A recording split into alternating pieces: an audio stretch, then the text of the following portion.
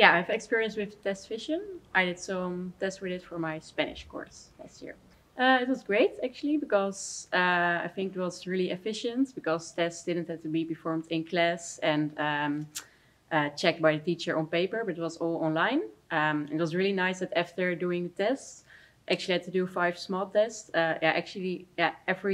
After every test, you immediately saw your results, and that's very clear. I think multiple choice exams, for example, can be done both online and offline.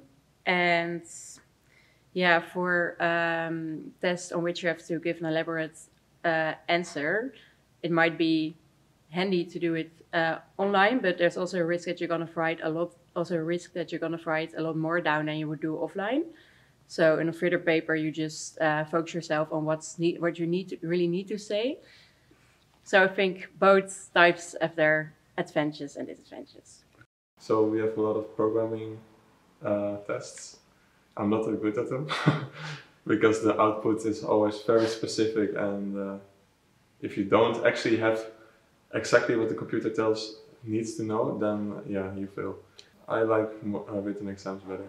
The way they do it right now is okay. I just get so nervous when everyone around me is typing, and for example, when I'm just thinking and I hear everyone around me so busy, then it's kind of overwhelming sometimes. Oh, it was. I think it was alright. I missed a bit of an indication when it was done. There was one, a really small one, I think, if I remember correctly. But it's a bit unflashed. It's still a bit oldish looking.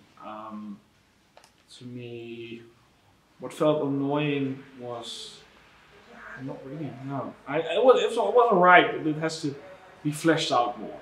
I think if you do everything online, it would be a lot better. It would be faster. I've never been exposed to digital exams.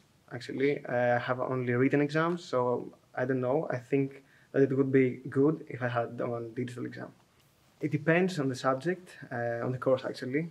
We have some courses that have also coding parts. That it would be good if we could do this exam through a computer and not in a written exam.